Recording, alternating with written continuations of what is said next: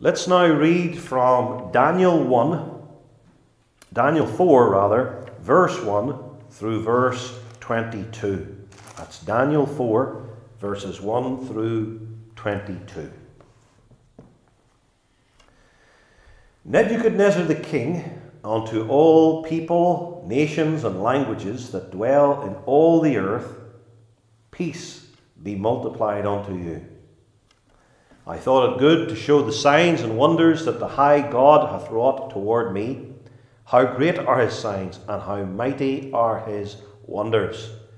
His kingdom is an everlasting kingdom, and his dominion is from generation to generation. I, Nebuchadnezzar, was at rest in mine house, and flourishing in my palace. I saw a dream which made me afraid. The thoughts upon my bed and the visions of my head troubled me. Therefore made I a decree to bring in all the wise men of Babylon before me, that they might make known unto me the interpretation of the dream. Then came in the magicians, the astrologers, the Chaldeans, and the soothsayers, and I told the dream before them, but they did not make known unto me the interpretation thereof. But at the last, Daniel came in before me, whose name was Belteshazzar, according to the name of my God, and in whom is the spirit of the holy gods.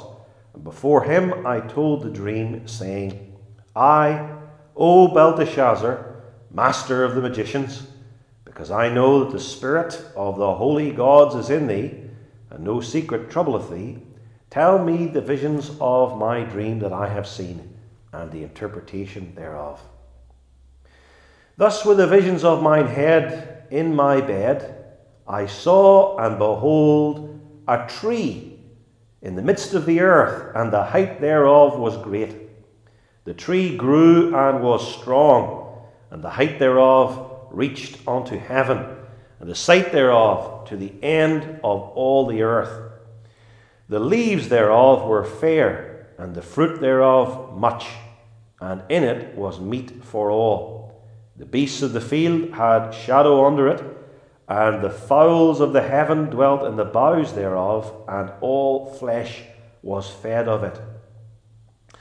I saw in the visions of my head upon my bed, and behold, a watcher, and an holy one came down from heaven.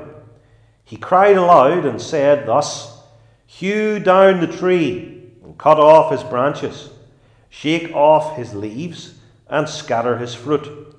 Let the beasts get away from under it, and the fowls from his branches.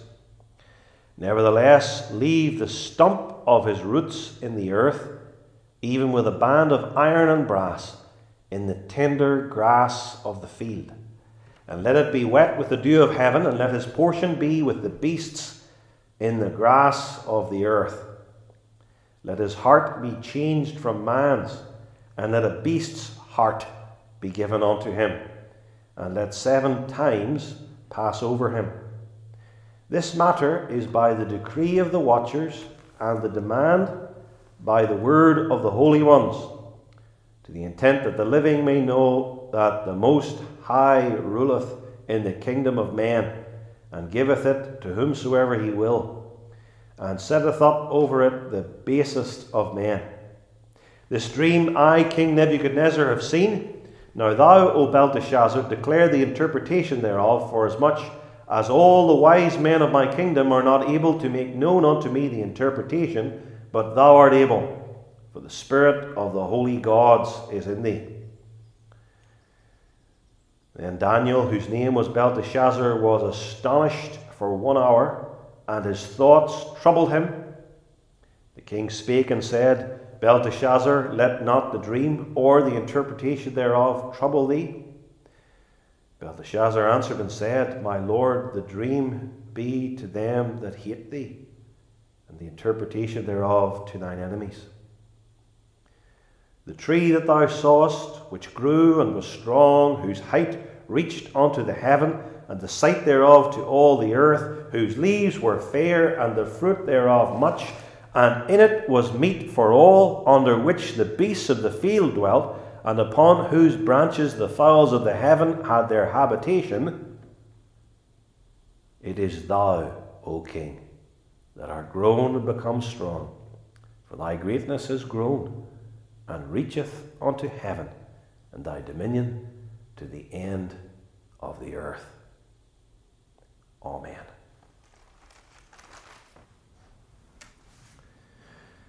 Beloved, before we launch into Daniel 4, this being our first sermon on this amazing chapter, we should pause to take stock. What about the contents of the previous 3 chapters that we have looked at in some 12 sermons already? Daniel 1 has for its theme, one could say, cultural assimilation. The children of the Jewish nobility were to be made into good Babylonians, embracing that pagan worldview. Such was the desire of Nebuchadnezzar and his imperial functionaries. They were going to achieve this by changing the names, the diets, and the education of these young men, so that at the end of the chain they would come out pagans, pagan Babylonians like themselves. But some of them, these young Jewish men, remained faithful by God's grace to Jehovah and his word. In chapter 2, we move from cultural assimilation to the 4 kingdoms. Nebuchadnezzar dreamed of an awesome colossus made of 4 metals, gold, silver, and bronze. Remember the 3 medals in Olympic Games? That'll help fix it in your mind. Gold, silver, and bronze, and then iron. Representing, and I hope you have this straight too, Babylon, then the Medo-Persians, then the Greeks, and then, in the days of our Lord Jesus, both before and after, the Romans. Daniel 3 takes us to state idolatry. Nebuchadnezzar required all to worship his golden image on the plain of Dura, when the dulcimer, sackbut, psaltery, harp, and all the rest sounded, on pain of being cast bodily into the burning fiery furnace. But Shadrach, Meshach, and Abednego refused. The pre-incarnate Christ joined them in the furnace, and the 3 young men emerged from those superheated flames without even the smell of fire upon their garments. Now, all of this brings us to the godly characters in Daniel 1 through 3, and for good measure, Daniel 4, this morning's chapter. In chapter 1, we have Daniel and his 3 friends proving faithful to God during their Babylonian schooling. In Daniel 2, we have Daniel again. He interprets Nebuchadnezzar's dream of the 4-metalled image, but he also prayed with his 3 friends beforehand and saw to it that they too gained promotion. So the first 2 chapters include all 4 of these godly Hebrews, though especially Daniel. When you get to Daniel 3 only treats the 3 friends. That's the narrative of the golden image and the fiery furnace. In Daniel 4, we have only Daniel. No references whatsoever to Shadrach, Meshach, and Abednego. And by the way, Daniel 1 through 4, those chapters are the only 4 chapters in the book in which Nebuchadnezzar occurs as a living, acting character. His name is mentioned in chapter 5 and chapter 7, for instance, but by that stage, he's already dead. Nebuchadnezzar examines the Jewish students. Chapter 1. Nebuchadnezzar dreams of the great human image. Chapter 2. Nebuchadnezzar dedicates the golden image. Chapter 3. And Nebuchadnezzar dreams of the great tree in chapter 4. Now notice a couple of things about these 4 chapters in connection with Nebuchadnezzar. First of all, Nebuchadnezzar actually has 2 revelatory dreams. Chapter 2, he dreams of the 4 world images, the 4 world empires, In chapter 4, he dreams, as we shall see later, of himself. 2 revelatory dreams. It's worth mentioning, secondly, that Nebuchadnezzar, as a character, becomes more involved from chapter 1 to chapter 2 to chapter 3 to chapter 4. And so a clearer image of him as an individual emerges as one moves through the opening 4 chapters of Daniel. And now we're ready to mention 2 striking things about Daniel 4, both of which mark this chapter as completely unique in Holy Scripture. Here's the first one. Daniel 4 is narrated by Nebuchadnezzar. Listen again, with that in mind, to these verses. Verse 1. Nebuchadnezzar, the king, is writing to all people, nations, and languages that dwell on the earth. Peace be multiplied unto you from Nebuchadnezzar. Verse 2. I, Nebuchadnezzar, thought it good to show the signs and wonders that the high God hath wrought towards me. First person. Nebuchadnezzar. Verse 4. I, Nebuchadnezzar, was at rest in mine house, and flourishing in my palace. And to move to near the end of this chapter, verse 34 reads, At the end of the days, I, Nebuchadnezzar, lifted up mine eyes unto heaven, and so forth. Now, sometimes a chapter of Scripture contains an official letter written by a civil or military leader in a pagan kingdom. You see that especially in Ezra, Nehemiah, and Esther. You also have it in the book of Acts, where a military captain writes a letter. But here we have, in Daniel 4, a whole chapter of 37 verses, and they're not short verses either, containing a personal account of deep humiliation before God, written by Nebuchadnezzar, a pagan, who was a type of the Antichrist. I say again, there's nothing like that found elsewhere in the Bible. And secondly, Daniel 4 contains a record of boanthropy. Anthropy comes from the word anthropos for man. You're probably familiar with that. And bo from bovine, an adjective that means pertaining to cows or oxen. Boanthropy, cow man, literally that's what the word means. Boanthropy is a psychological disorder in which a person believes himself or herself to be an ox or a cow, a bovine.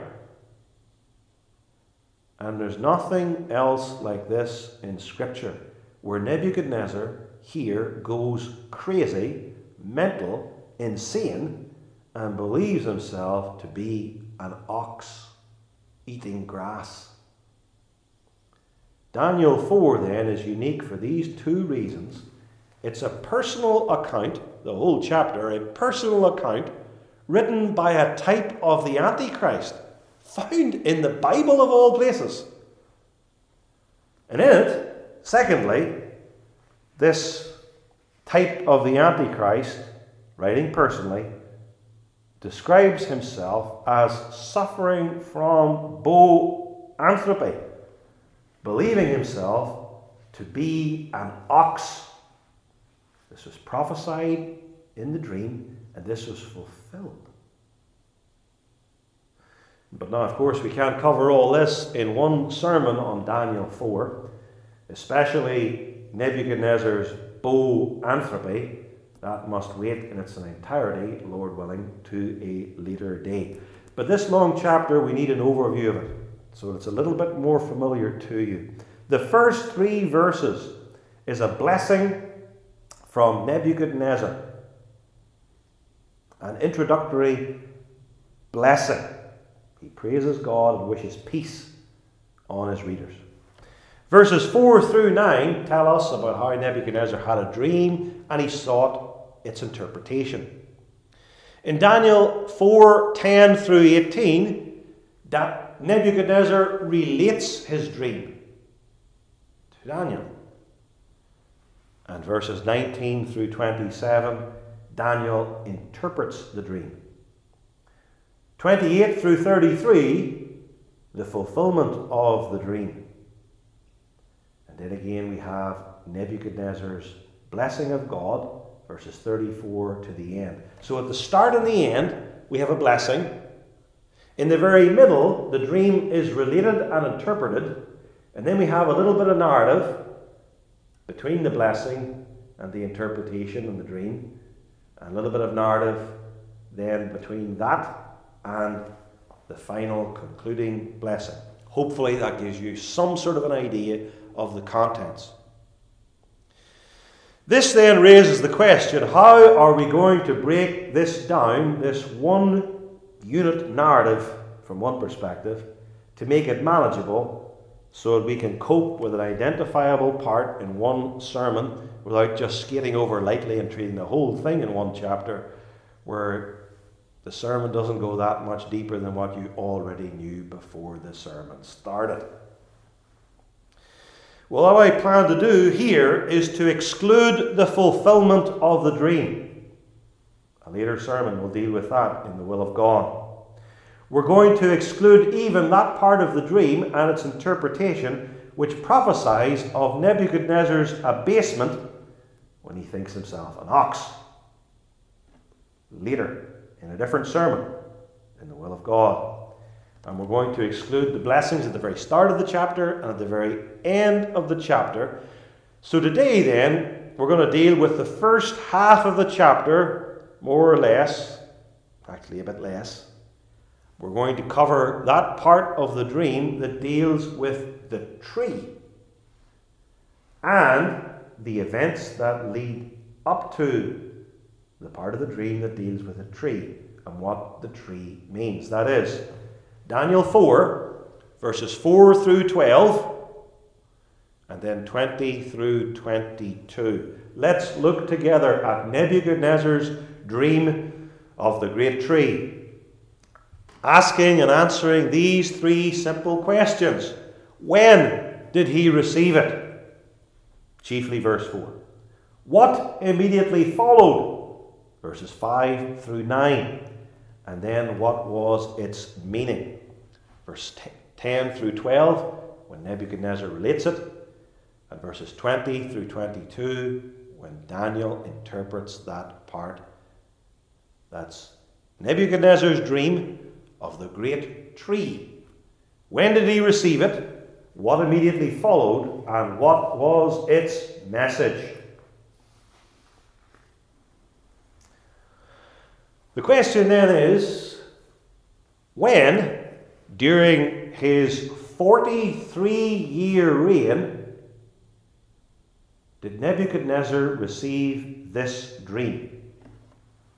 Let's narrow it down. It came, first of all, after the events recorded in chapters 1 through 3.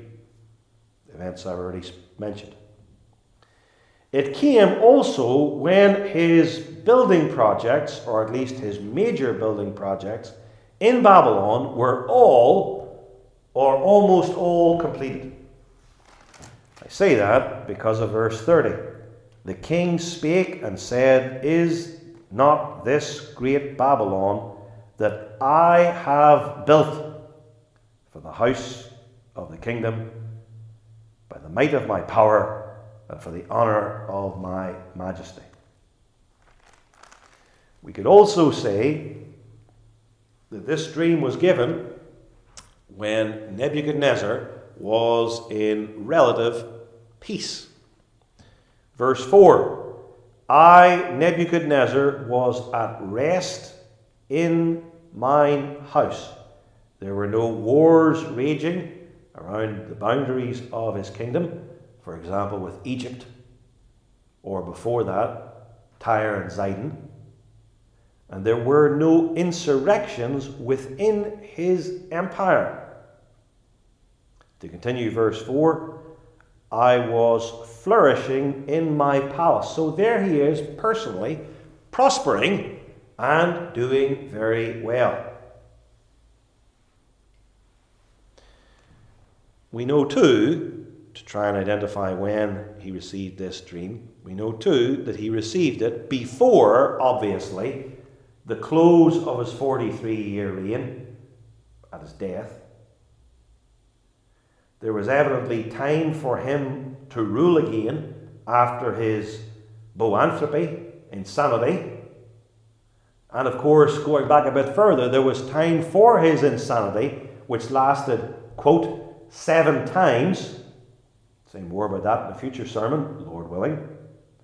And then, verse 29 mentions 12 months after the dream and its interpretation, when the dream was fulfilled. Then he went insane.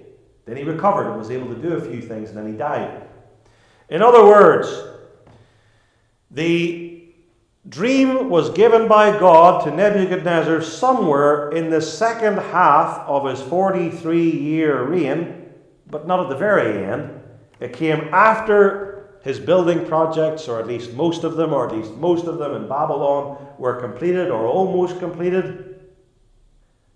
After the establishment of his realm, with the war against Egypt, for instance, being finished, but yet before the other things I mentioned, and when certain conditions obtained: peace and prosperity. Can we say anything more about Nebuchadnezzar's subjective state of mind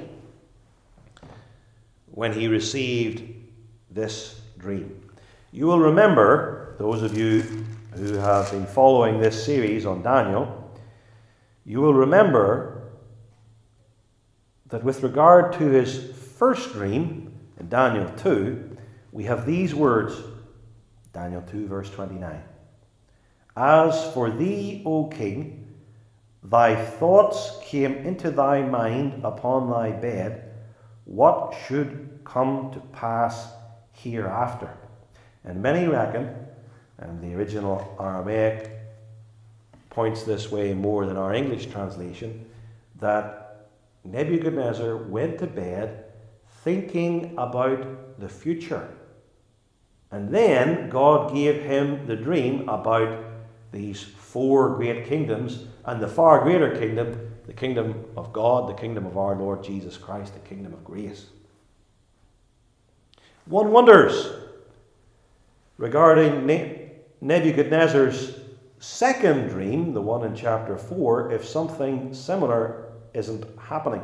Verse 4 says, I, Nebuchadnezzar, was at rest in mine house and flourishing in my palace.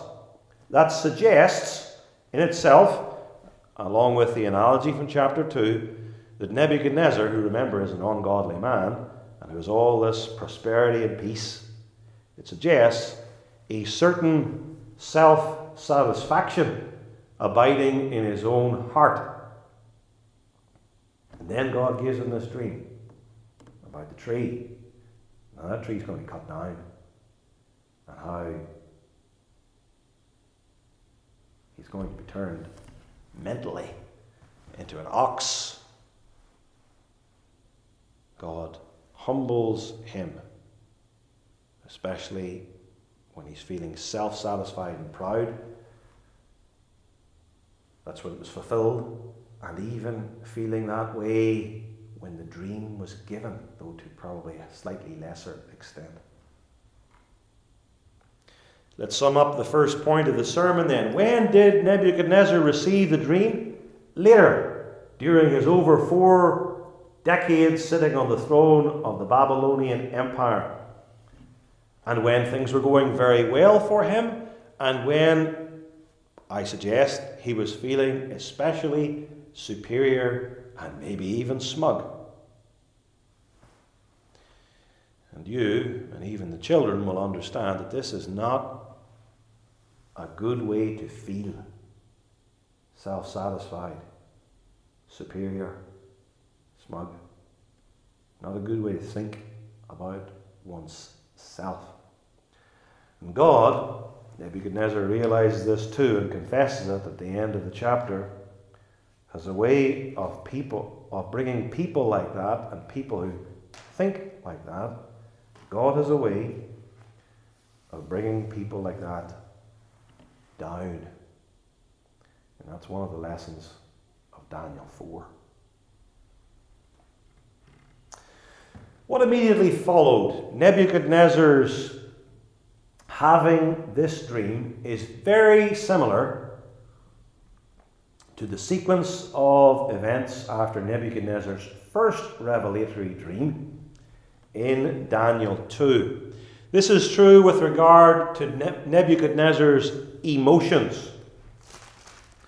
Daniel 2 verse 1.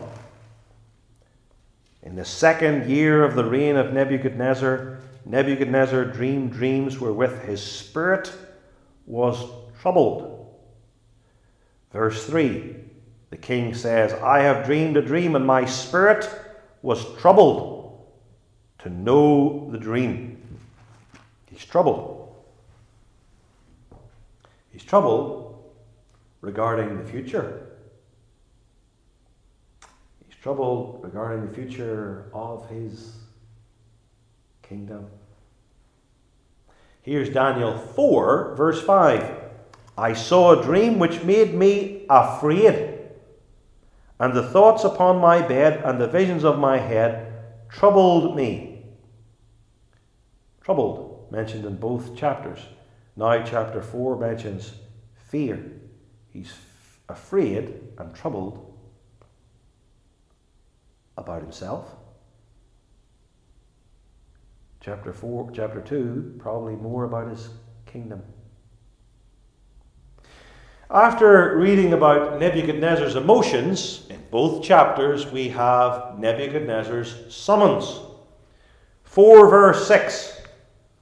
Therefore, since I had a dream which troubled me and made me afraid, therefore made I a decree to bring in all the wise men of Babylon before me, that they might make known unto me the interpretation of the dream. That's just the same as happened in chapter 2, verse 2, with exactly the same 4 parties being mentioned. To quote verse 7, magicians, astrologers, Chaldeans, and soothsayers. Nebuchadnezzar's emotions after the dream. Nebuchadnezzar's summons of would-be interpreters. And then Nebuchadnezzar's command. Chapter 2 was, number 1, relate the dream. Tell me what I dreamt. And, number 2, interpret the dream. In chapter 4, Nebuchadnezzar only commands the wise men to interpret the dream. He's going to give them a helping hand this time. He will relate the dream to them. Now your job is to explain the meaning. Verse 6 says, that they might make known unto me the interpretation of the dream. So, quote, I told the dream before them, but they did not make known unto me the interpretation thereof. The next part of the sacred narrative in Daniel 4 is similar to that in Daniel 2, but with some differences that befit the later circumstances. The magicians fail to interpret Nebuchadnezzar's dream. Chapter 4 verse 7 says that, as did chapter 2 before. But this time, the magicians, astrologers, sorcerers, and Chaldeans are not asked about it 3 times. Nebuchadnezzar doesn't get angry with them, and Nebuchadnezzar does not issue blood-curdling threats about dismembering them and turning their homes into dunghills. In both narratives, Daniel 2 and Daniel 4, Daniel then comes in. This time, unlike chapter 2, there's no Arioch sent out to slay him as belonging to the class of the wise men.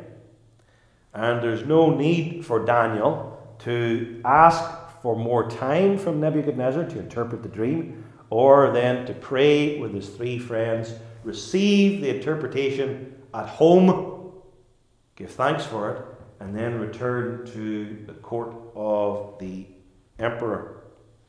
Now notice these words of Nebuchadnezzar to Daniel in chapter 2, verse 26. Art thou able to make known unto me the dream which I have seen, and the interpretation thereof? Are you able to interpret it, Daniel? You're a relative unknown. Can you explain its meaning to me? I don't know. Can you? In Daniel 4, verses 8 and 9, we read this. At the last, Daniel came in before me, whose name was Belteshazzar. Chapter 1, verse 7 tells us that. According to the name of my God, and in whom is the spirit of the holy gods, and before whom I told the dream, saying, O Belteshazzar, master of the magicians. You see, chapter 2, verse 28 tells us that Nebuchadnezzar had earlier made him over all the wise men of Babylon, because I know that the spirit of the holy gods is in thee, and no secret troubleth thee. Because in chapter 2, Daniel was able to reveal the secret by the Spirit of God. Now, tell me the visions of my dream that I have seen, and the interpretation thereof. He's not saying, can you interpret it, as in chapter 2, when he was a relatively unknown figure. He's the leader of the wise men, who has revealed a great secret before in chapter 2. So he asks him, interpret it for me, expecting an answer. Now, why am I taking time to compare and contrast these parts of Daniel 2 and Daniel 4? Well, for one thing, I'd like to promote a careful and intelligent reading of the sacred scriptures. God calls his people, when we read the Bible, to think. Think. One theologian said that God does not reveal the meaning of his word to a lazy mind. Yet the Bible is clear, objectively clear, it is light, but it's not necessarily dead easy. You have to think. It requires mental effort. I want to encourage us all too to compare Scripture with Scripture, especially when Daniel 2, the parts we've been looking at in Daniel 4, are so similar. It invites comparison. You see, God has revealed himself in words in the Bible, and Jesus tells us, search the Scriptures with diligence, with effort, and with prayer. Search the Scriptures, for they are they which testify of me. It's worth also mentioning these things to stress again the unity of the book of Daniel. The 12 chapters of this prophecy are not a mishmash of legends. Now, you didn't believe that they were, and you're quite right too. But there are some people who are learned fools who believe that drivel. They're not regenerate. They hate God and they react against His word. But according to these people, these chapters were later thrown together and then subtly edited by a forger, or else he dreamt them up and sucked them out of his own thumb, in the 2nd century BC. So the book of Daniel, according to these people, is what Peter says the Gospels are not. Namely, quote, cunningly devised fables. Instead, the book of Daniel is one inspired book. The chapters build upon each other. And the various parts of this book are intrinsically related. That is, later parts build upon, presuppose earlier sections, and the book itself is noticeable for development of characters, development in the life of Daniel, development in revelation and prophecy. I've been taking time too in this comparison between chapter 4 and chapter 2 to indicate to you the procedure of Babylonian kings. What does a Babylonian king do when he has a dream that he wants interpreted? Well, he followed the same procedure as is spelled out in Daniel 2 and Daniel 4. And by the way, it's basically the same procedure in Daniel 5 when Belshazzar, who doesn't understand the writing on the wall, follows the same method. That is, what does this mean? What does this mean? Well, then I, as emperor, must ask for the wise men to interpret it. And then, of course, in the biblical narratives here, they fail, and then you go to Daniel. Daniel, he, by the wisdom of God, knows. This is, leave out the Daniel bit now, and widen it out to the Babylonian court in general. This is what happened. It's worth mentioning too, to stress a point I made earlier, but to develop it a little, the character of Nebuchadnezzar comes out. He is the same person.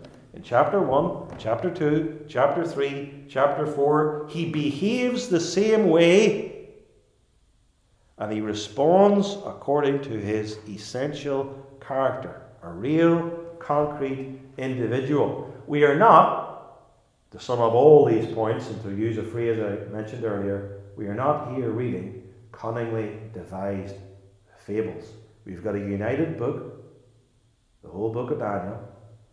We're comparing and contrasting it. It shows us the procedure of dream interpretation followed by Babylonian kings, and it shows us what sort of a man Nebuchadnezzar, the greatest ruler of the Babylonian Empire, was. It was worth pausing to look at these things. This brings us finally to our third point. What's the meaning of this dream? Well, with regard to this dream, more specifically the tree, which looms large in the dream, especially at the start, we have the tree's position. It's right bang in the middle of the earth in the dream of Nebuchadnezzar. Besides its position, we have its height, great and tall. One massive tree in the middle of the world.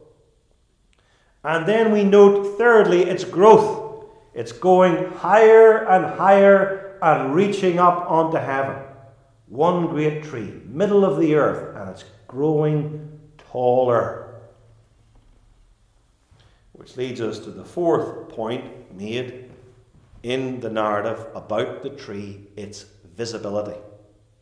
It can be seen all over the earth because it is central and because it is tall, and this also draws the eye, growing taller and reaching up into the heavens. Makes you even think of the Tower of Babel. Verses 10 and 11, Nebuchadnezzar says, "Thus were the visions of mine head in my bed." Bed, it's a dream where he slept. Head, he'd been thinking about it. God revealed this to him in his own mind. "I saw, and behold, a tree in the midst of the earth, and the height thereof was great. The tree grew and was strong, and the height thereof reached unto heaven, and the sight thereof to the end of all the earth." Some tree. No other tree could compare to it. It's not as if there were other trees sort of fairly tall and around it. It's as if there's only one tree on the earth, and it's tall, going up into heaven, and everybody beholds it. What about the foliage and fruit of this tree? It has lovely leaves and abundant fruit to feed all. Verse 12, "The leaves thereof were fair, and the fruit thereof much, and in it was meat for all." Is there anything else that we should say about this amazing tree? Well, it provided shade for animals and habitation for birds. Very useful tree. Verse 12 continues, "The beasts of the field had shadow under it, and the fowls of the heaven dwelt in the boughs thereof, and all flesh was fed of it." What a tree! Mighty, looking lovely, providing food and shade and homes for all. To what or to whom does this tree refer?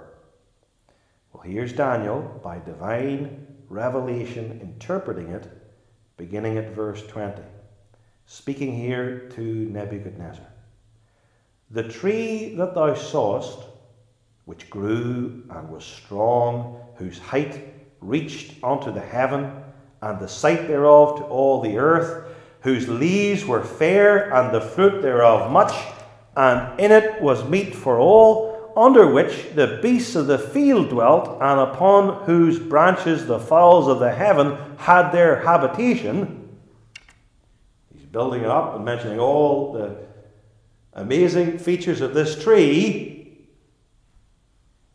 Verse 22, "It is thou, O king." It's you. You dreamt about yourself. "It is thou, O king, that art grown and become strong, for thy greatness is grown and reacheth unto heaven, and thy dominion to the end of the earth." Nebuchadnezzar is represented by the tree, and these things were all true of him. Beloved, there is another one who is coming in the future, of whom these things could be said, and could be said in an even more strictly literal sense. We're talking about one who will be far greater than Nebuchadnezzar was some 2,600 years ago. We're talking about one who will be seen by all, and not just people who lived in and around the Middle East, and not just seen by all, but worshipped by all around the globe. If Nebuchadnezzar was a big tree growing up into heaven, we're dealing here with an even bigger tree that's visible over the whole earth. If Nebuchadnezzar was beautiful and wonderful with attractive foliage, this one, all the world will wonder after him. The Antichrist will provide shelter and housing and food and protection for the entire world, as if the whole world were one great Garden of Eden, minus God and righteousness, an earthly paradise without the truth of God and the God of truth, which is actually what the unregenerate in the false churches, in pagan religions, and in our secular society really want. They're crying out, or the Christian prays, "Even so, come Lord Jesus." They're saying, "Oh, if only we had a one great charismatic leader who could give us earthly peace. We'd sell our souls to have him." Yeah, they will. Yeah, they are. Let's read about the Antichrist and his kingdom in parts of Revelation 13. At the end of verse 4, "Who is like unto the beast? Who is able to make war with him?" There he is, as it were, like Nebuchadnezzar, ruling with peace. He will bring worldwide economic prosperity. Revelation 18, for instance, refers to this, although it refers to God's destroying of his economic prosperity. But with regard to the material comforts, including food, that are found in the anti-Christian kingdom, there is, of course, one very obvious and serious drawback. Namely, that no man might buy or sell, says Revelation 13, verse 17, no man might buy or sell, save he had the mark of the beast, or the name of the beast, or the number of his name. And the mark of the beast, which enables people to buy and sell, is intrinsically linked to idolatry, the worship of the beast through his image. That is, an earthly paradise without God and without righteousness, and the terms of entry and enjoyment are worship the beast and take his mark upon you. That's all. Just that. But that's damnation. And in the midst of this, we have Revelation 13, verse 8's open avowal that all that dwell upon the earth shall worship him. And the good news, the hope is this bit: whose names are not written in the book of life of the Lamb slain from the foundation of the world. There is an elect people whose names are written in the Lamb's book of life. And there is a redeemed people, redeemed by the blood of the Lamb who was slain before the foundation of the world, according to the eternal counsel of God. And then, of course, he was slain in history, in time and space, some 2,000 years ago on the cross, making atonement for all the sins of those whose names are written in the Lamb's book of life. Union with Christ in election, and union with Christ in his atoning death, and it's the same people who are in the same two categories. It's one category, the people of God, elect and redeemed, and of course preserved. And we will be preserved by the grace of God flowing from the cross, a grace given to us in eternal election, We be preserved from the grace of God, so that we will not worship him, so we will not take the mark of the beast, so we will not be included as citizens in the worldwide kingdom. The calling for the child of God is essentially the one great calling held out to us everywhere in the Bible: believe. Believe in this crucified, risen Son of God. Believe in the Lamb slain for sins. Believe in your great election in Jesus. Believe in his grace that will keep and preserve you unto the very end. And out of believing, you will persevere. Through faith, you will continue. You'll take up your cross, follow Jesus, and not deny him. One last thing.